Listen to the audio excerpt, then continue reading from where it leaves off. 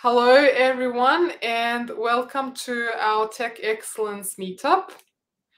Our vision is to raise the bar of technical excellence across the world. The following are some of our past speakers, as well as our upcoming speakers. So please make sure that you've joined us on Meetup so that you get notifications for future events. Also, you can like this video if you find it useful, and feel free to subscribe to our YouTube channel. Additionally, you can also follow us on LinkedIn and Twitter to get informed about our future events. And also, if you have any technical questions, you can ask them on our GitHub community. So for today, I'm really excited that we will be joined by Bas Dijkstra, who will be talking about improving your integration testing efforts with contract testing. And Bas works as a test automation consultant and trainer on test automation. And I find this quite a really insightful topic because there's not that many teams and companies who are familiar or practicing contract testing effectively. So I think this is a great opportunity for learning. So yeah, thanks, Bas, for this session today. And I guess maybe we could start with screen sharing. Yeah, absolutely. Thank you so much for that introduction, Valentina, and thank you for having me, of course. All right. If all goes well, you should be able to see my screen now. Yes. Is that? Yes. Did you just? Yeah. Okay. Awesome. So yeah, let's dive right in. I'm not going to tell you too much about myself. Valentina did a wonderful job of introducing me, so there's not really a whole lot else to say. I'm quite excited to join you today and to tell you a little bit about how to improve your integration testing efforts with contract testing. It's all in the title of the presentation, really.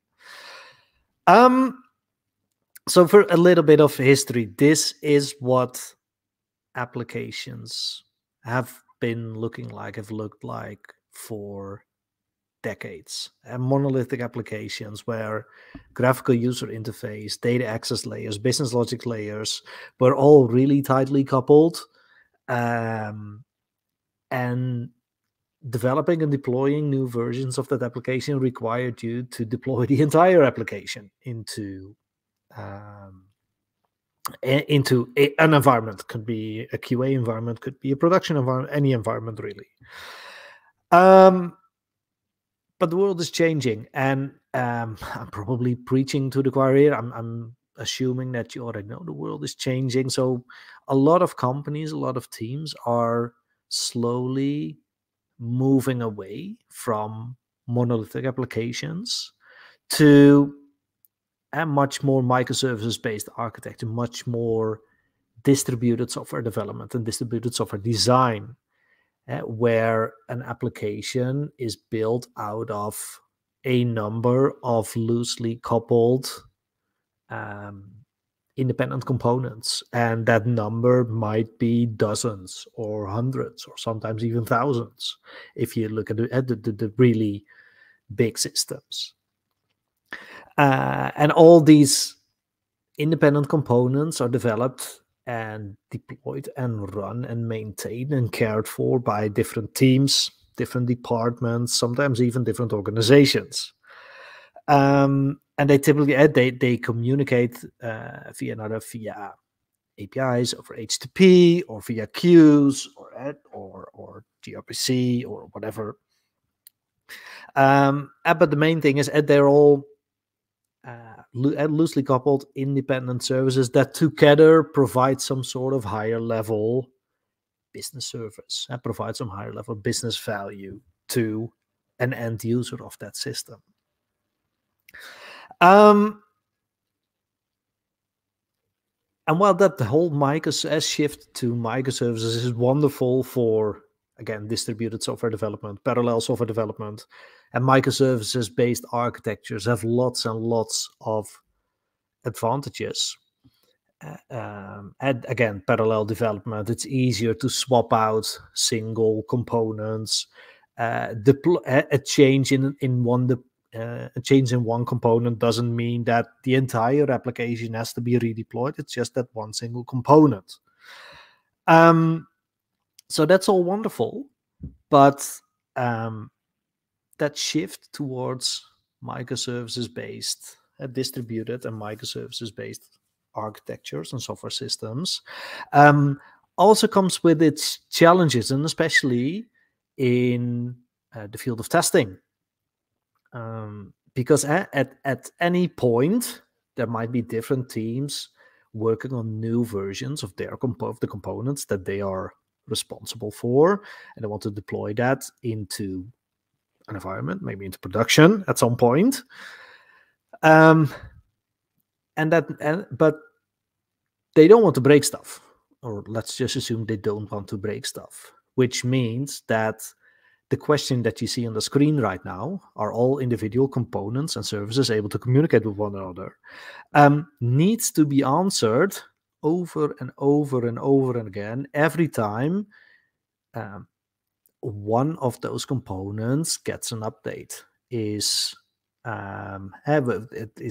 has a new release, has additional features, has some kind of changes.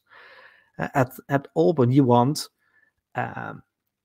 don't want to introduce any integration issues, any breaking changes. So this question becomes more and more and more relevant the more distributed your system becomes. The traditional way in which teams and testers and developers have tried to answer that question is by let's call it more traditional approaches to large-scale integration and end-to-end testing, which focuses on the integration of everything at once. Basically, what that comes down to is trying to construct or to spin up a testing environment that has all of these different individual components in the right state with the right data at a certain point in time, and have them all configured so they talk to one another properly, and so that you can test them. And the more distributed your system becomes, the harder this gets. I sometimes compare that to an attempt to juggle live chainsaws. It might work, but when it doesn't work, it gets bloody pretty quickly. It's difficult. This is a challenge. And how I sometimes see teams and organizations address this is to have separate people, or even in separate teams, whose primary task just is to set up and maintain these test environments and do all the code, the coordination, and constantly ask, do you have something that's ready so we can do the large-scale integration and end-to-end testing? The more distributed your system becomes, the harder this gets. And the more distributed your development becomes, the harder this gets. So it can be done, but it's not pretty. It takes a lot of effort. And more often than not, it takes way too much time. And it actually slows you down, and slows you down a lot. Which means we probably need a better approach. And one of those approaches that I think can help you is contract testing is the topic of today's session. So there are two fundamental differences between that traditional approach, the traditional integration end-to-end testing approach in distributed systems, and contract-based integration testing. The first one is that instead of focusing on the integration of everything at once, contract-based integration testing primarily focus on the integration of individual consumers and providers, which means that instead of seeing if A, B, C, and D can work together, it focuses on, is A able to communicate with B? is B able to communicate with C? And is B able to communicate with D? And by doing that, by shifting that focus downwards, basically, or zooming in, narrowing the scope, it tries to break down that whole puzzle of integration and end-to-end testing. The other difference, and I think that's an even more important difference and a real key to why contract testing is I think is a very valuable approach, a very promising approach for a lot of these, again, integration end-to-end testing challenges in distributed systems, is that traditional integration end-to-end testing is synchronous, which means that if you want to test that A and B can communicate with one another, A and B need to be deployed and in the right state with the right data in the same environment at some specific point in time, because they actually communicate with one another. A needs to send requests to B, and B needs to answer to those requests with responses and send them back to A.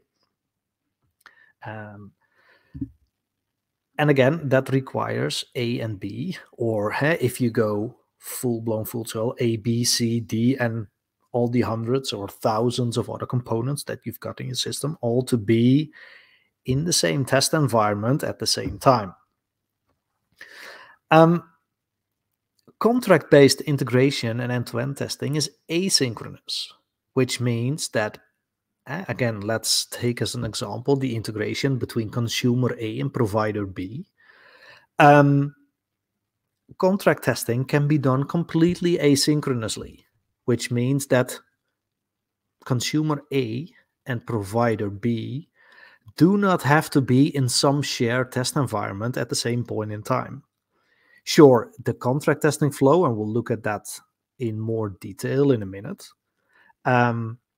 it requires both consumer A and provider B to do something, but they can both do their tasks at their due diligence, that fulfill their responsibilities of the contract testing cycle as part of their own build and deployment cycle, in their own pipeline, basically. Because what they need, the information that they need to exchange, that's in the contract.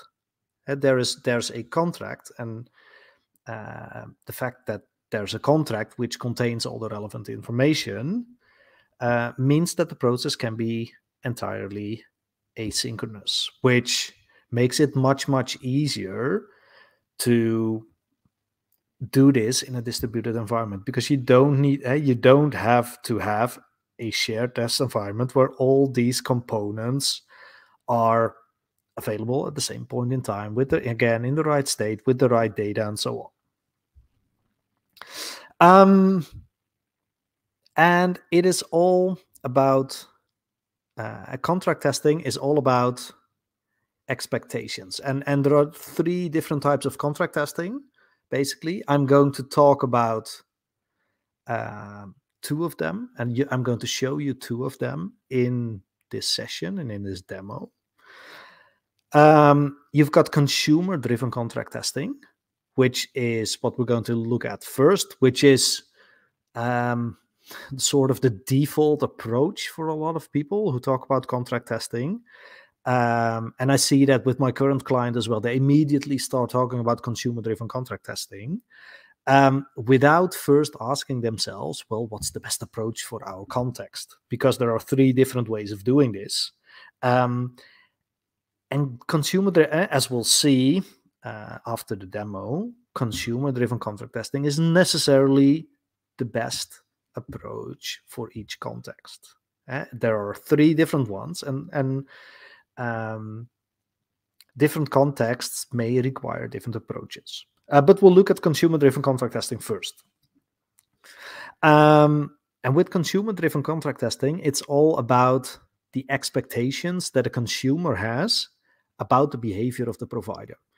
In the live demo that I'm going to show you, I've got 3 components, 3 services, 2 consumers and 1 provider. And both those consumers, they rely on the same provider, obviously. So it's within the context of a web shop, where I've got 2 consumer components, a customer consumer, which manages data around the customers of that web shop, and an order component, which manages the data around the orders that are placed in that web shop. And because both customers and orders have addresses, there's a single address provider service which manages all the address data and provides that data to both the customer consumer and the order consumer. And these consumers, they have expectations around the behavior of that address provider. So for example, if a customer consumer retrieves data from the address provider through, for example, an HTTP GET to an endpoint that's /address, then an address ID, and that address provider sends a response in return, there might be the customer consumer probably has all kinds of expectations around, well, how does the address provider behave and what does the response returned by the address provider look like in certain situations? For example, what happens if I post data to address to create a new data entry or a new address entry on the side of the address provider, for example? They probably have expectations around what does the response look like if I do an HTTP GET. And that's not just for a successful HTTP GET. So when you send an HTTP GET to /address ID, and that address ID is valid and it exists in the database of the address provider, so actual data is returned. But also what happens if that address cannot be found, or what happens if the address ID is invalidly formatted, for example. And the same for an HTTP delete. So there's all kinds of expectations that customer consumer can have about the behavior of the address provider in different situations. And consumer-driven contract testing, or CDCT in short, is a technique supported by tools that formalizes the expectations in contracts. And the tooling also allows you to automatically check that the provider meets the expectations that are set by the consumer and are written down in those contracts. And there's benefits for both consumers and providers in adopting and implementing consumer-driven contract testing. The biggest benefit for a provider is the fact that they can develop and refactor without fear. We talked about this with my current client today, where I'm helping them set up and implement contract testing. They said, well, yes, they were working on the provider side and said, we made some changes that we thought were necessary. And now we get all these complaints from our consumers that that we broke stuff. And we don't want that. And we actually want to provide good service to our consumers. They don't have contract testing in place yet. We're going to work on that. But if they would have had contract testing in place, they would have had a safety net to develop and refactor without fear, because they know what their consumers expect from them, because that's in the contracts. And so as long as they meet all of the expectations from their consumers, they can basically do whatever they want. They can introduce new features. They can use new versions of frameworks. They can totally rewrite their service, basically, as long as the external behavior still matches the expectations that are written down in the contracts. They can basically do whatever they want. And for consumers, it's obviously a way to build trust in the providers, to start trusting the providers more and more. So they know they have nothing's ever guaranteed, but they have they should have a much higher level of confidence in that their consumers can actually, or that the provider that they rely on actually still does what they want them to do, what they expect them to do.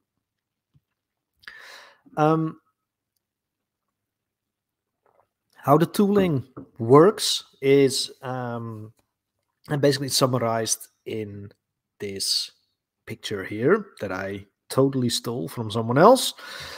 The way this works, the way consumer-driven contract testing tooling works is the consumer generates a contract, writes down its expectations about behavior of the provider in a contract. And that contract is then also it's immediately input for generating a mock provider. So a provider that behaves exactly as is written down in the contract, which can then be used by the consumer itself to test its own implementation. So you immediately get you get a mock provider for free if you write the contract. If once you do consumer-driven contract testing. And so that's the consumer side. So these consumer-driven contract testing tools, they can they give you a means to generate the contract, but also it immediately you get a mock provider for free, which you can use to test your own implementation. And then that contract is passed to the provider, and on the provider side, the same tooling from that contract generates a mock consumer that's going to send the requests that are written down in the contract, and those are sent to an actual implementation of the provider, so an actual running provider, and then the responses that the provider returns are compared with the expectations in the contract, and that's a means to check whether the actual provider implementation meets all of the expectations in all of the contracts supplied to them by their consumers. So again, to quickly summarize the flow, we have an API consumer, we have a provider, and especially for PACT, which is the consumer-driven contract testing tool that we're going to look at in the live demo that we're going to further discuss for a bit, there's a broker. And that broker is basically a central repository for both contracts and contract verification results. So the way the contract testing, consumer-driven contract testing flow works is the initiative lies with the consumer. So it's the consumer that generates the contract with their expectations about how the provider should behave, and it publishes that contract to the PACT broker. The second step is the provider downloading the contract and verifying its compliance. So it queries the broker, so to say, well, what contracts do you have that are relevant for me? It downloads them and it verifies whether its current implementation is able to meet all of the specifications, all of the expectations that are written down in the contract. The third step is publishing the verification results. So basically sending the verification results back to that PACT broker. And those verification results are then input both for the consumer as well as for the provider to check the verification results and basically determine, is it safe for me to go into production now with this new version, with this new build, with this new release? Because and once the verification results are known, both the consumer and the provider can determine, well, are there any, do the latest changes that we've made introduce any potential integration issues? And the tool in the packed ecosystem, that's why it says can I deploy. That's the name of the tool in the packed ecosystem that is used to do this, to query the packed broker and basically to see if it's safe to deploy in production. It's literally what it says. Can I deploy the latest version of my latest build into the production environment? Are there any known integration issues? Let's see how that works in practice. So I've got a little project here. By the way, all code that you'll see here is available on GitHub. So I fully invite you to have a look at that later on. The link is in the slides. I'm not entirely sure if the slides are going to be available, but it's definitely going to be in the recording, so you can always have a look at that. Let's look at the consumer side code first. So again, I've got 3 components here: a customer consumer, an order consumer, and an address provider. Let's quickly look at the customer consumer. I've got some tests here that again do 2 things. It generates a contract and it tests the implementation of the customer consumer itself. I've organized them around the different HTTP verbs. So these are the ones for the HTTP GET, because I think those are the most interesting.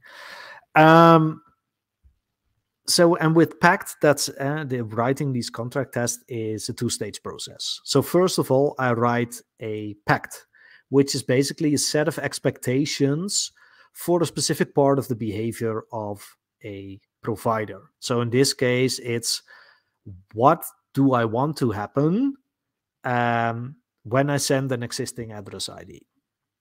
In that case, the first expectation I have is that the HTTP status code that I expect is equal to 200, which is an okay. But I also have some expectations as a consumer around the shape of the response. And when I say shape, I basically mean what fields are present in the response body and what shape do they have? Basically, what data type are they? And that's the typical kind of expectations that you've got.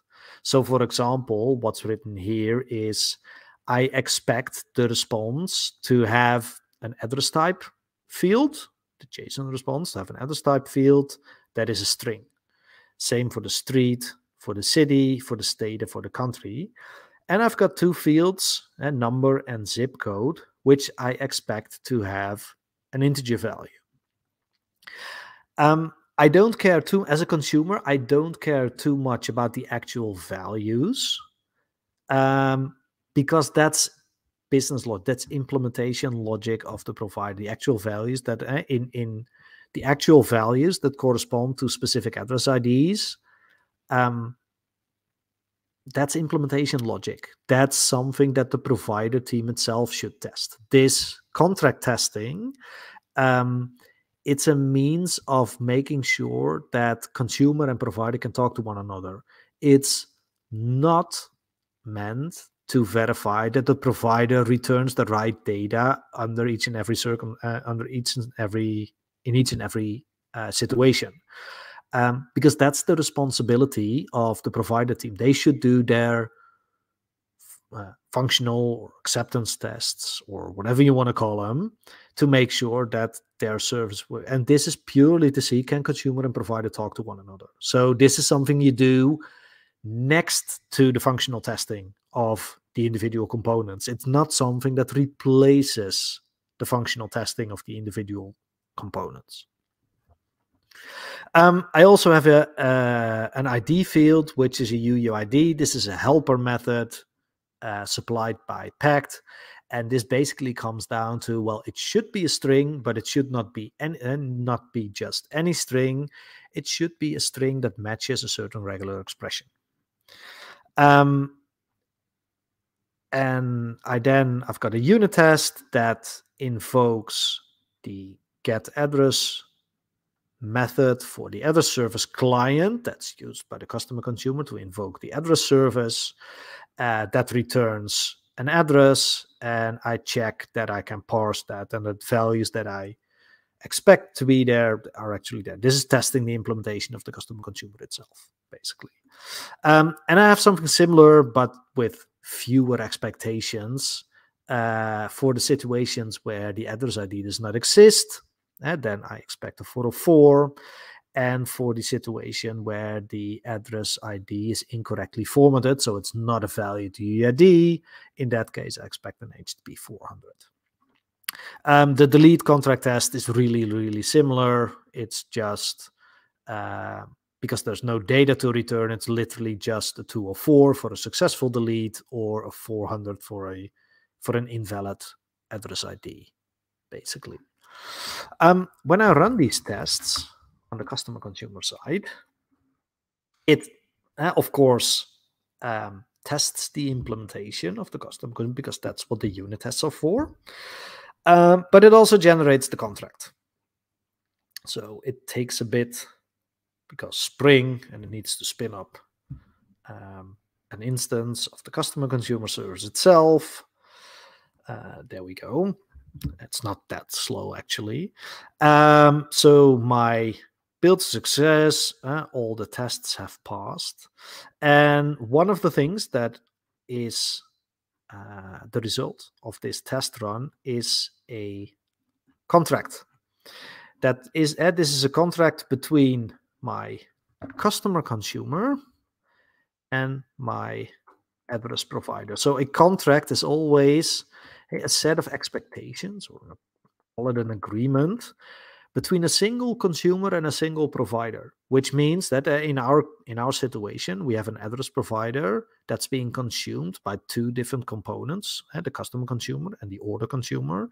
So it needs to match the expectations, fulfill the expectations in both the contracts, which means that, yes, there can be conflicts of interest. As, for example, the customer consumer expects A to happen in a certain situation, whereas the order consumer expects B to happen. And that's exactly the type of integration issue that's really hard to find with traditional means of integration testing. And it's exactly at the type of issue, at these conflicts of interest, because it's all about communication and expectations. And contract testing is basically a way to formalize these discussions about what does team A expect team B to do. And that's where contract testing really, really shines. I am also going to publish my contract to my pact broker. I'll show that to you in a moment. And I'm going to do the exact same thing for the order consumer. And because, again, I've got two consumers, both with their own set of expectations around what the address provider does. Here we go. Also, that takes about the same amount of time because it's pretty much the same service, just with a different context. And publish that as well.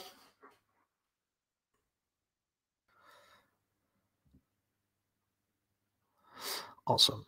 Let's now briefly switch to pact flow. Pact flow is one of the two different flavors of the pact broker. So again, I told you a little bit earlier, the pact broker is basically the central repository for contracts as well as contract verification results. Refresh quickly. You'll see that, and now that we've run the tests on the consumer side, we have two new integrations here that are known in pact flow. I've got an integration between the order consumer and the address provider, and I've got an integration between the customer consumer and the address provider. So there's some data about the consumer version, not too much because I've been lazy, but this one was published 2 minutes ago and this one a minute ago. And as you can see, both these contracts, because that's what they are, and you can even see into detail what's in them. So the packed specification version, but also the interactions that are specified in the contract and the expectations that the customer has, the consumer has in a certain situation. So, for example, in case of a request for address data given an order get where the address ID is incorrectly formatted, when in that case the order consumer expects a response with an HTTP status code of 400. But all of these interactions and all of that data, as of yet, is unverified because the provider really hasn't done anything. So this is only the consumer side of the consumer-driven contract testing flow. Let's switch to the provider. So that's a different project in here that has a contract test where I tell it to query the pack broker for the contracts that are relevant for this provider. And I tell it to which interactions, which states, which behaviors to verify. And when I run this test, what it's going to do is, again, query the pack broker for contracts, pull those contracts from the pack broker, use those contracts to generate a mock consumer that's going to invoke the actual provider, see if the responses that are returned by the provider match all of the expectations, and publish the verification results back to the pack broker if I tell it to do so. So if I maven clean, and then I need to verifier.publish results is true. So this is a flag that I need to set to automatically publish the test results, that pack.verify.publish results, because by default, verification results are not automatically published to the broker. I kind of know what's going to happen here because it's not the first time I'm doing this demo. So, and I like to live a little bit dangerously. So I'm going to immediately publish the results. So again, this is pooling contracts from the pack broker, verifying the actual implementation of the provider against the expectations for both the customer consumer as well as the order consumer, and checking if the responses meet all of the expectations, and then publishing the verification results back to the broker.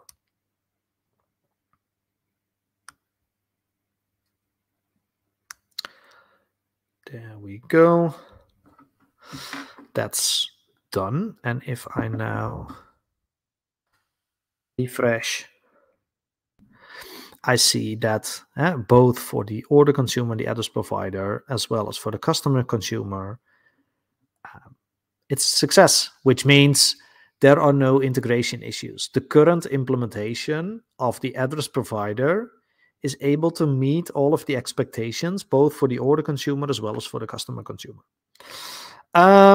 Let's very quickly change that situation by just changing, well, just this one. Say that in case of a successful delete, for some reason, the customer consumer no longer expects a 204, but just a regular 2. This is the customer consumer.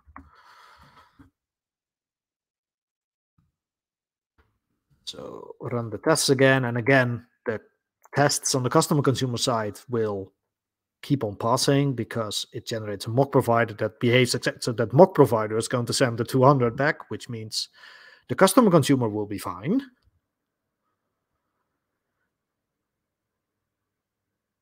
So these tests will keep on passing. If I now publish this contract again, Tech Broker is intelligent enough to see, well, this is a slightly different version of the contract that's unverified because there's a new contract, even though have been too lazy to update the consumer version, but because it's a different contract, because there's a different the expectation difference from the previous one, this needs to be re-verified. And if that's still here, it is. If I now run the tests on the others provider again, which again is going to pull the latest version of the contract from the broker.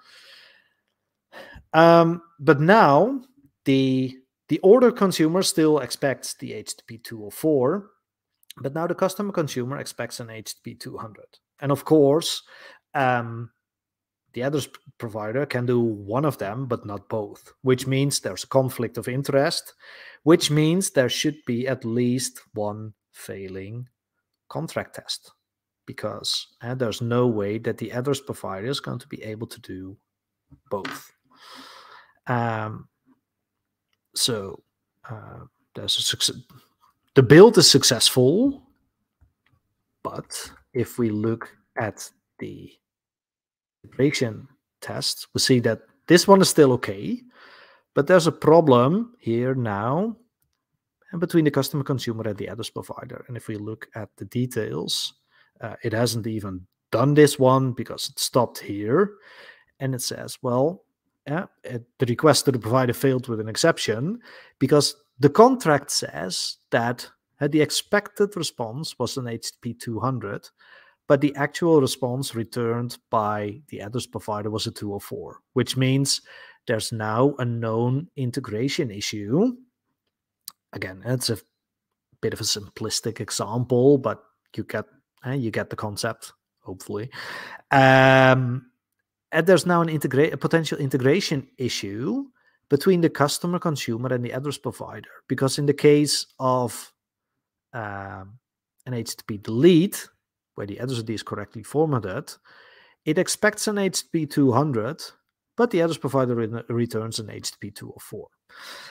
Which means that now, so it doesn't point any fingers, contract testing or consumer-driven contract testing, but it definitely it's a means to open up a discussion about who needs to change what. And in this case, because the address provider can return a status code. It can be 204, it can be 200. But it's probably going to be the customer consumer who needs to reverse the changes or reconsider its expectations, really. So that's traditional. That's what traditional consumer-driven contract testing looks like. I wrote a blog post series that features that all around the same code base that you've seen in this demo. So if you want to have a close look and read everything about it, setting up, how it works, check out this link. This is part 1. It has links to the other 5 articles in that series.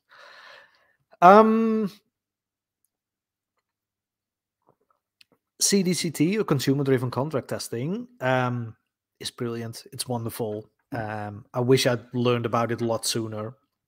But it also has its challenges. It's definitely not the perfect solution for everything. Because first of all, if you want to use PACT, it requires teams to write tests and more tests, and you need a full-blown PACT implementation, and that's effort, and effort takes time and takes money, and not everybody wants that. And so this is a blocker for more than a few teams to start doing this in the first place. Also, and you've probably briefly seen this, there is some coupling still between the consumer and a provider in the form of those states that you've seen.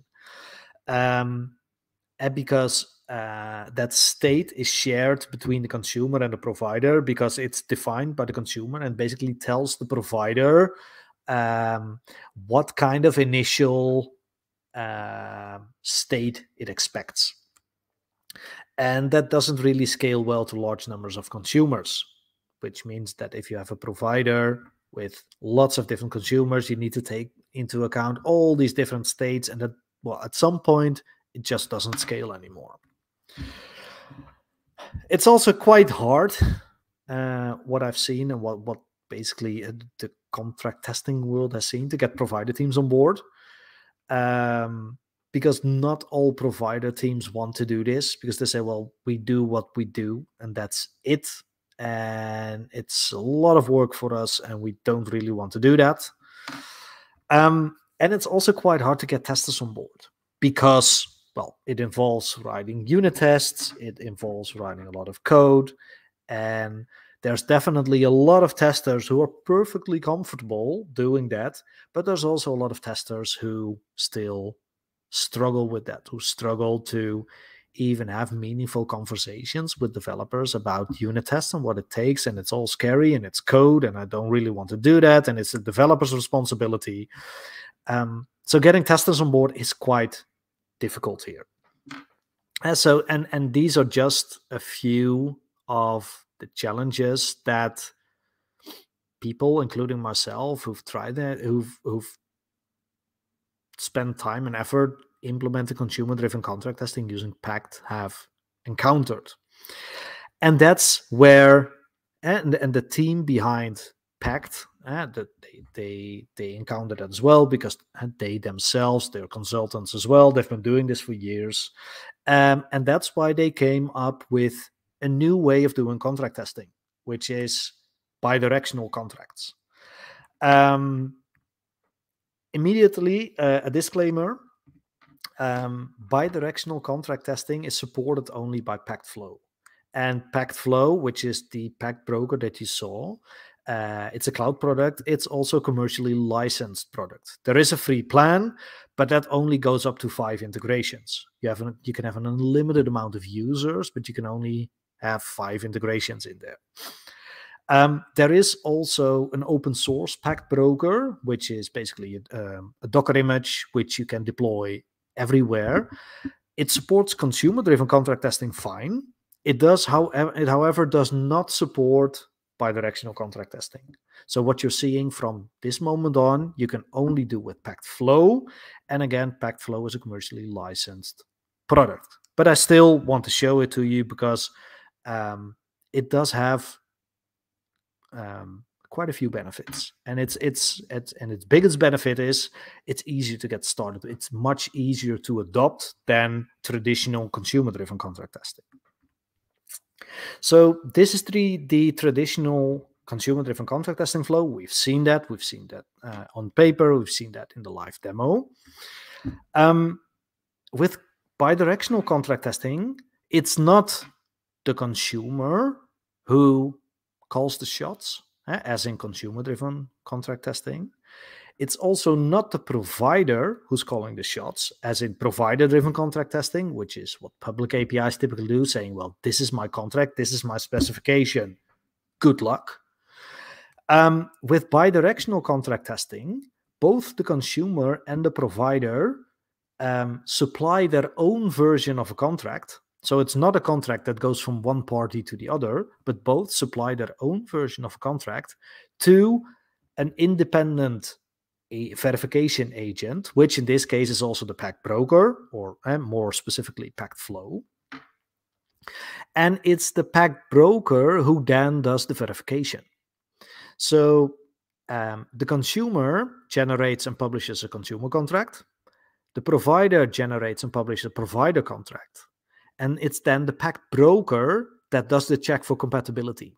So it's not one party passing the contract to the other side, but now both consumer and provider publish their own contract, and it's the Pact broker that checks, well, are there any potential integration issues. And after that's done, both consumer and provider can again check for compatibility results. This is nothing new. And as I said just a minute ago, bidirectional contract testing is much easier to adopt compared to traditional consumer-driven contract testing. And the reason for that is that with bidirectional contract testing, that doesn't require a full-blown pact implementation anymore. You can generate the consumer version of the contract just with pact, but you don't necessarily have to do that anymore. For the provider side, well, there's no pact doesn't do provider-driven contract testing, so there's no way with pact to generate a provider contract. But a provider contract can be an open API specification, for example, because that's a form of a contract. So let's look at how that works in practice. I'm going to quickly fire up Postman in the meantime and go to a slightly different branch in my code, because that features a fourth service called a payment provider. So this is an additional integration that I'm introducing here between the order consumer and a payment provider. The payment provider is a public API, so it's horribly unsuited for consumer-driven contract testing, but it has a contract. It's open API specification.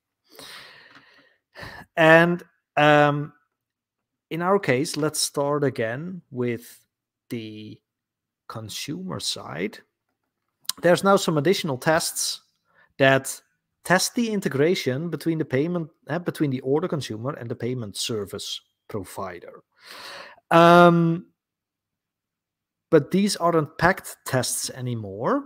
These are just regular integration tests that use a mock version of the payment service provider, because testing integration with an actual payment service provider with an actual instance of the payment service provider is not something you can do very often, because it's third party, public, and yada yada.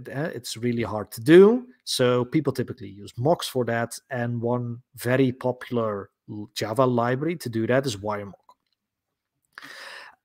So in this case, the team already had these integration tests that used a mocked version of the payment service provider written in WireMock. But these existing tests, you see a couple of them here, they can be transformed, they can be used as input for a contract as well. And the only thing you need to add is this WireMock pact generator, which is basically technically a listener that you can, or an extension that you, mock service request listener. It says so on the tin, really. It's an extension of WireMock that listens to all the traffic that goes to and from the WireMock instance when the tests are run, and it generates a contract from that.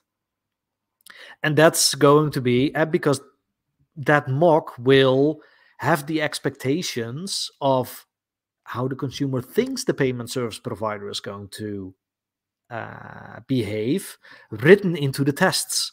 So that's a perfect way to add that's perfectly valid input for the consumer side contract. And if I go the order, run the tests again.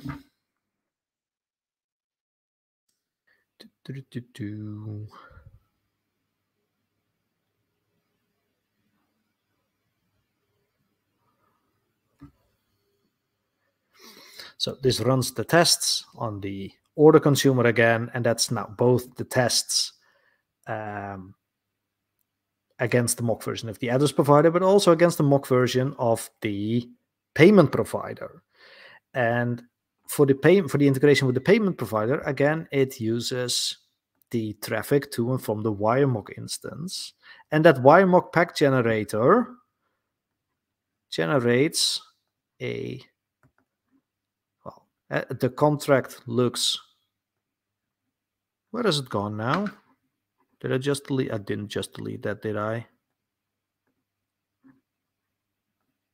No, I didn't. It looks slightly different, but it's still a valid contract that is recognized by packed flow. So if I upload my contract, publish my contracts again, it will publish both the contract between the order consumer address provider, but also between the order consumer and the payment provider. And if I refresh this now, I see that I have a third integration between the order consumer and the payment provider. These ones are no longer, these are the traditional consumer-driven contract testing based integrations.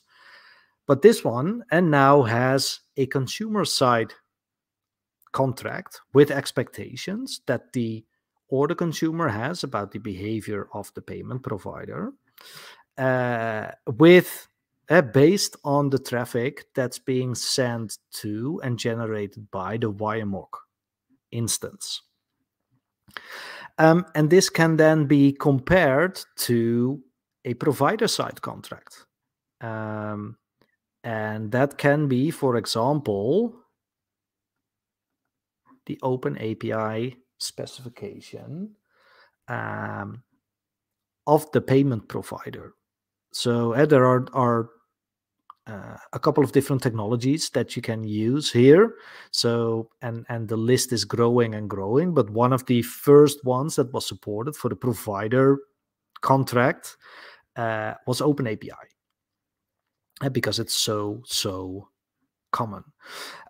So what I can do is I can also publish this Open API provider side contract to the pack broker, so that the pack broker can do the verification and comparison between the consumer side contract, which again was generated from these wiremock tests, and the provider side contract, which is the Open API specification.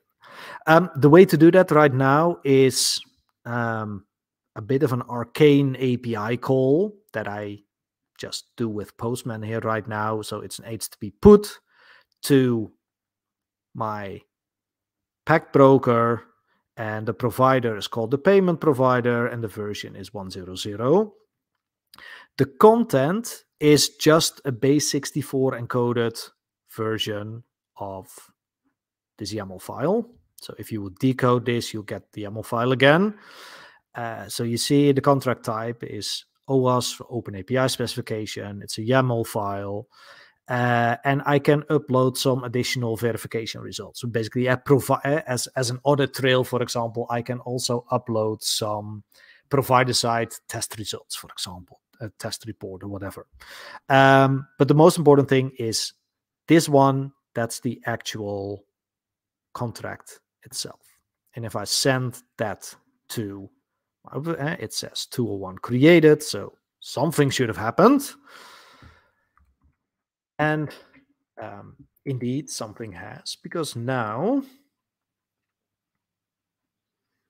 this is also successful. So the packed broker, in this case packed flow, has successfully compared the consumer side contract generated by the order consumer against the provider side contract, which was the Open API specification of the payment provider.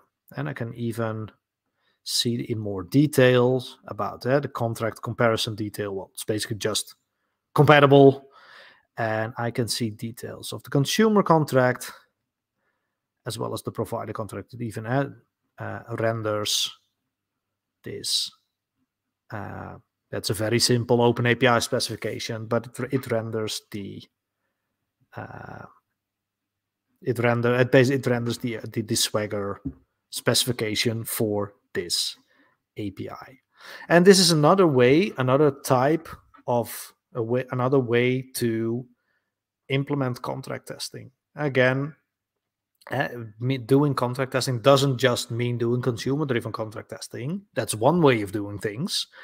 But there are other approaches as well. And one that's recently introduced is the one you've seen now. It was introduced in March, I think, of this year. So it's relatively new, which also means that the list of technologies that are supported is still growing. It's growing quite rapidly. So you can generate contracts, for example, from Cypress tests, from Postman collections, from YMOC mocks, as you've just seen, Open API specifications, from REST Assure tests for the provider side, and there are a couple more. I don't know that I have no idea about the complete list, but again, the list is growing and growing. So yeah, just a couple of links to more info about bidirectional contract tests. Basically on the Packflow website, you'll see a lot of info about it, a feature announcement, and the landing page with all the documentation. And I told you a little bit earlier about that blog post series that I wrote, and the last one, the sixth one in that series, specifically talks about bidirectional contracts.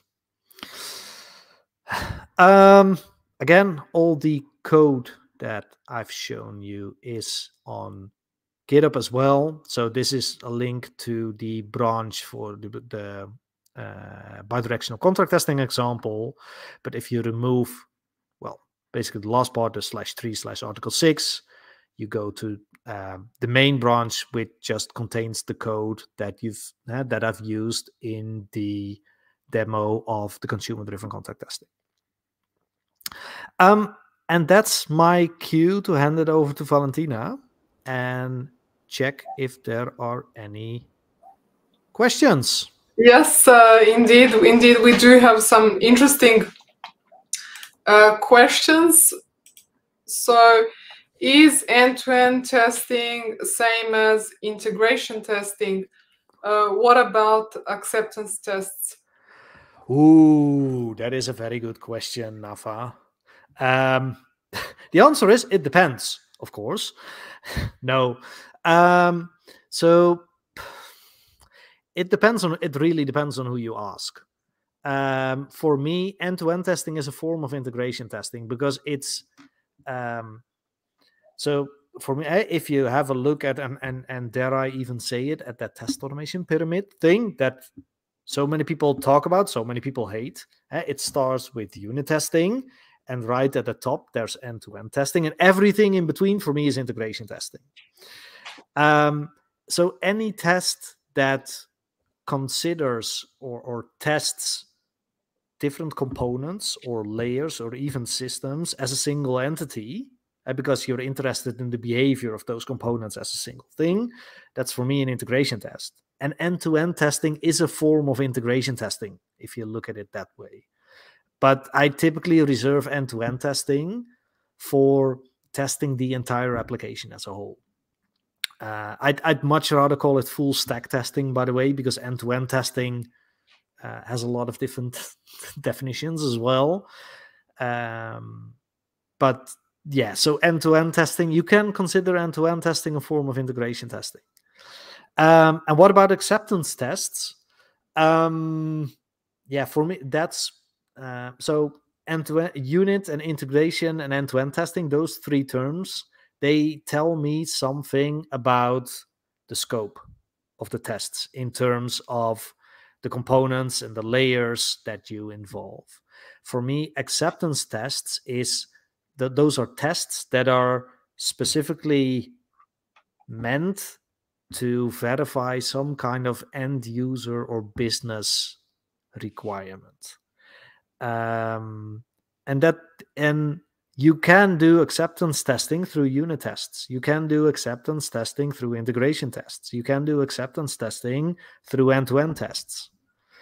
So, and that's a slightly different view or perspective on It's more about the purpose of the tests rather than the scope of the tests, if that makes any sense. That's a good way of distinguishing. I mean, scope.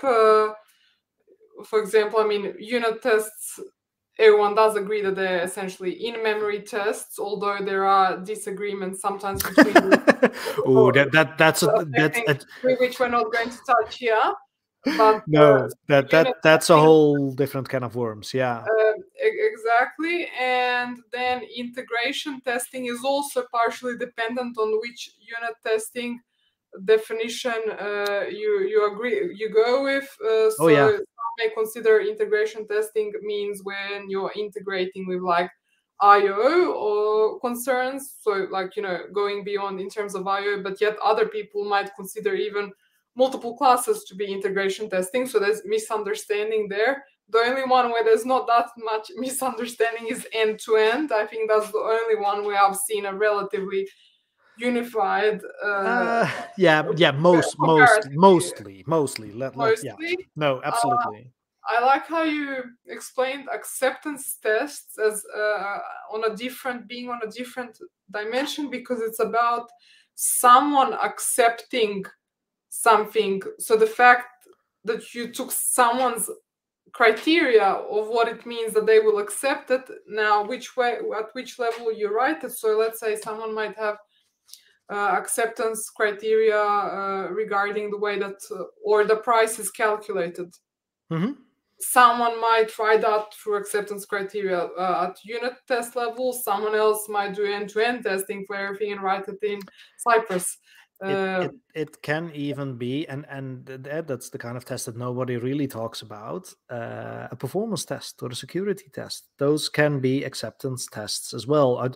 But no end user really talks about performance acceptance criteria because they don't understand it. And it needs to be fast. That's exactly. typically what you get, but it's really hard to verify that in a test. But that's how I typically that's how I like to reason about these. But again, there's if you ask 5 different testers, you probably get 6 different definitions for this. Yeah, definitely. This one is still, I think, a permanently open question. The next one, is the packed provider SPOF? And here I assume this is referring to single point of failure. I assume. I do too, and as a tester, I can't really assume, but that's not what we do. So we ask. But what do my question to Nafa is, what do you mean when you say the packed provider? Is that the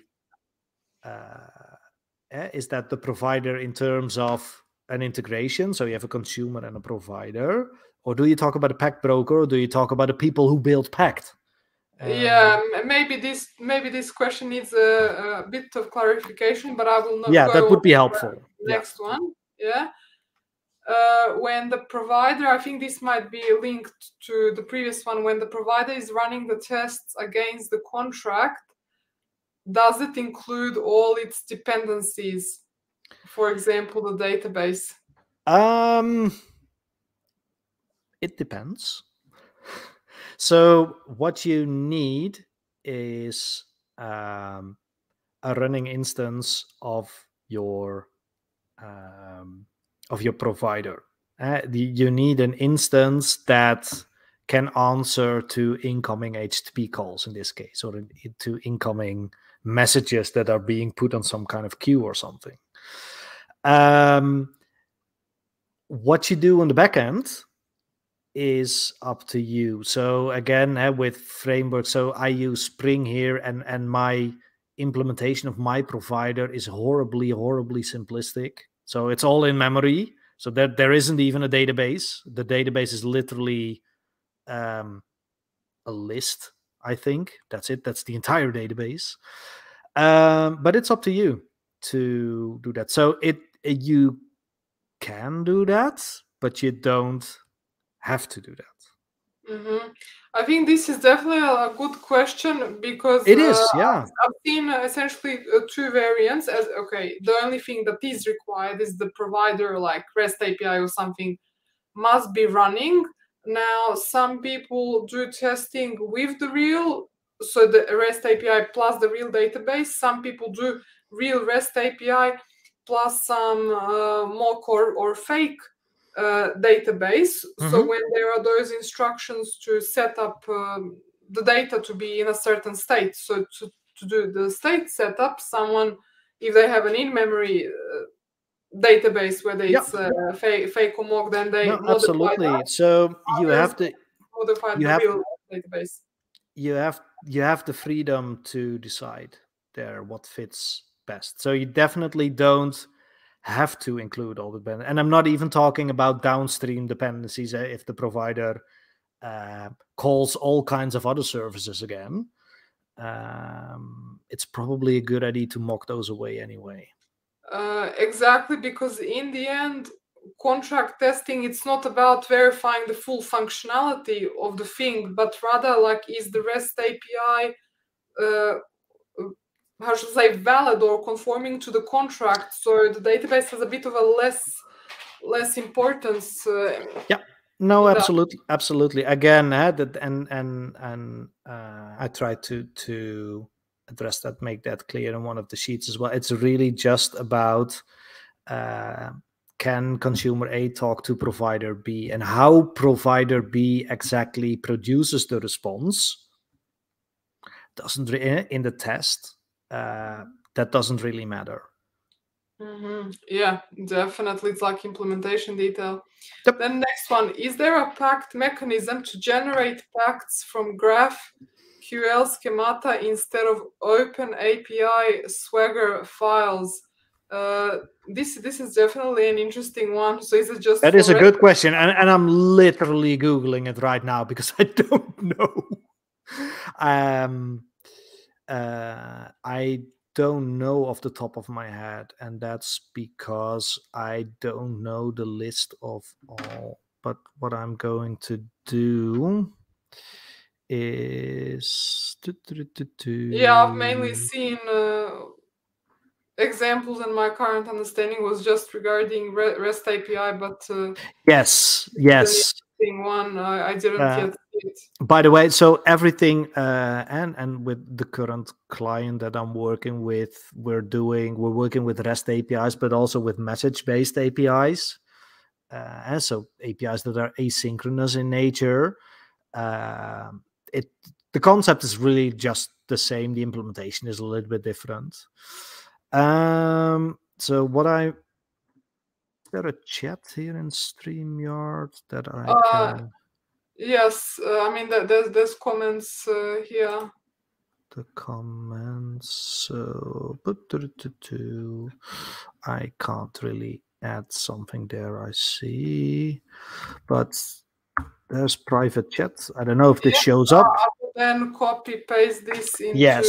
So if you go to this page, there on the left side in the menu pane, there's a header called bidirectional contract testing, and that contains a list of all the examples of the different known, of most of the different known integration. I don't see anything related to GraphQL in there, but that doesn't mean it doesn't exist.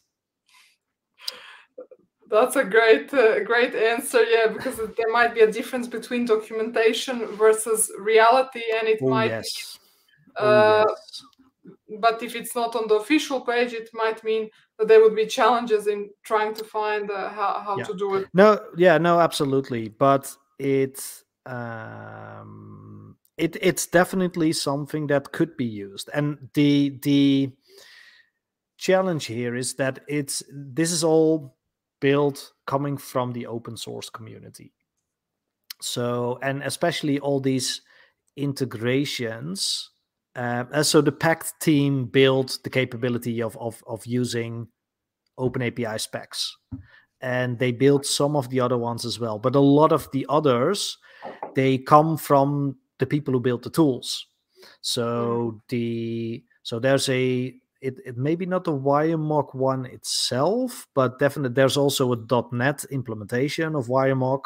And I know for a fact, because I know the person who writes and maintains that they added the capability to generate contracts, pact compliant contracts from the .NET version of the WireMock specification. So a lot of it, again, depends on the willingness and the free time of the people in the open source community. Great point. I'm interested to read more about this as well. And this was the clarification to the previous question about single points of failure. So if the pact provider is down, I can't check if I can deploy Yeah, Nafa, you're probably talking about the pact broker, which is again either pact flow or a Docker version of the pact broker. Yes. In that case, it's you can see that as a single point of failure, because but it doesn't have to be, but it depends on how dangerously you'd like to live. And you can make that can I deploy step a non-blocking step in your pipeline, and which means that if something fails, so either the verification results show you that there's an issue, or you can't retrieve the verification results because the pact broker is down, you say, well, I'm going to deploy anyway. That's a little bit beside the point, and it's basically undoing all the effort that you put into implementing contract testing in the first place. So yeah, that you could see that as a as a single point of it's a dependency that you introduce, definitely, and it's something that you need to take into account when you adopt this. What I didn't mention, by the way, so what I used in the demo is the cloud version of Pactflow, so the SaaS version. From a certain plan onwards, again, I told you it's a commercial product. You can also host it in your own cloud environment. So you can do an on-premise installation of it as well. And you can also use the open source Docker-based pact broker, which you can also. So those are two ways to mitigate that risk, because then at least it is within your own control, basically, because you run it. You run the pact broker, and it's not some third-party SaaS product. So there are options. Mm-hmm. Yeah, this was definitely a good question, and also some other questions that might be interesting to people. So some of our viewers might be engineering managers or developers who are looking to introduce this into companies. From your experience, what kind of sizes in terms of companies are adopting pact flow due to all the licensing time and stuff like that? Did you find like what company size seems to be appropriate, or what product life cycle or other factors which affect people's decision making? That is a really good question.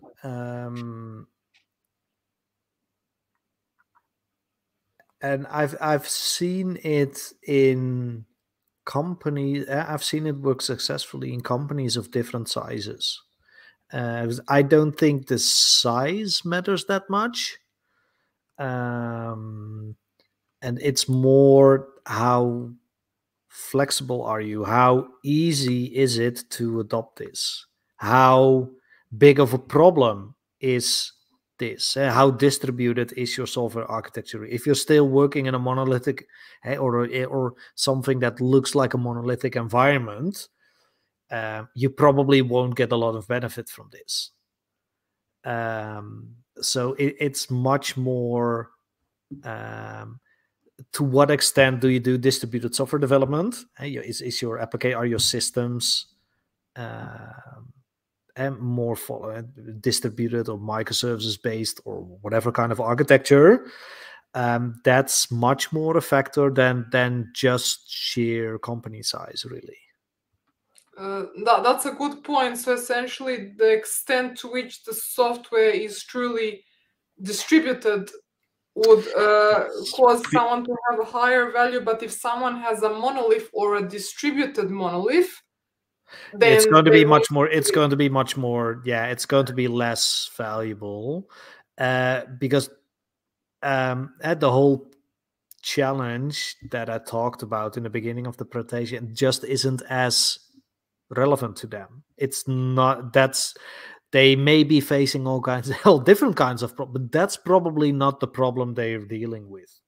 Having to again juggle all these dozens or hundreds of different components and trying to get them all together in a testing environment to do their integration testing. That's probably not as big of a problem to them. And another also related question is on the earlier slides when you mentioned, this does require, writing tests, which might sound, I guess, common sense, but maybe isn't. I'd hope so, but I keep on mentioning it, and every time it's a little bit harder if you do an online meetup, but if I do this talk or a similar talk at a conference or just in company, there's always oh yeah, that hurts because it's true, because we don't really do that, or we should do more of that, and we know it. Everybody knows you should write tests, but well, as you all probably know, knowing that you should do something and actually doing it, that's two entirely different things. So it might already require the team to have at least some skill set in other forms of writing tests. Oh yeah, and just having a testable architecture and testable code. Yeah. If you're totally unable to just write unit tests for your code, it's going to be hard to stick this on top of them.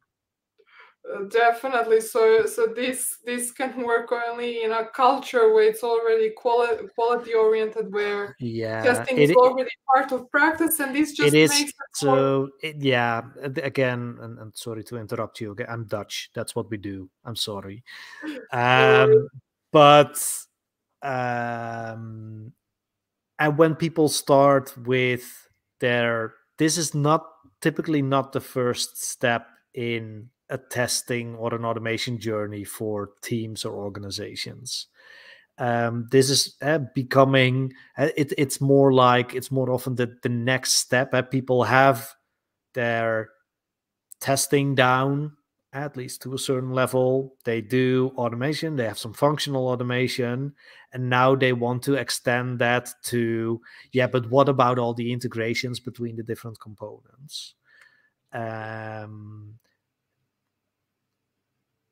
that also that you can also look at it from the other way. If I start working with again team or an organization that doesn't have that into place, contract testing is probably not the first thing I'd advise them to do anyway. It's let's work with the basics first. Let's first see that you have a solid testing strategy, that you have developers and testers working together to do good testing, to write hopefully lots of valuable and useful automation, and only then start looking at techniques and things like this. Exactly, because the foundation is generally, unit tests and also integration tests in the traditional sense, where you're truly integrating with a true instance, and end-to-end tests. And then only when it becomes painful to do so many end-to-end tests, and when both the end-to-end tests and the integration tests, you can see that they are unstable, I think that's a sort of motivational point when it's like, okay, it makes sense to try contract testing. Absolutely. Yeah. So I just want to say I really enjoyed this presentation. I myself, well, I'm a fan of test automation in all forms, and I see contract testing as something which is not yet too widespread or not well understood. So I think it's really great how you covered these topics, so that people who work in companies who already have some level of test automation can then move on to this next level. So yeah, I really enjoyed your session, and it was really valuable. So Thank thanks you a lot so for much. that. Thank you for having me. And again, if at some point other questions come up or something, find me on LinkedIn, send me an email. I'd love to continue the conversation. Absolutely. And Definitely. thanks to you too, Valentina, for making this possible, for having me. I love doing talks like this. So it's been my pleasure. Absolutely. Yeah, thanks again. And also thanks to our audience. It's really enjoyed the questions. So yeah, looking forward also to our future meetups. So you can register on Meetup to get notified about future meetups. Also, you can like this video and subscribe to us on YouTube. You can follow us on LinkedIn and Twitter to get notified about future events. And also you can ask any technical questions on our GitHub page. So yes, thanks again, and I wish everyone a good day. So see you next time. Bye. Thank you so much. Bye-bye.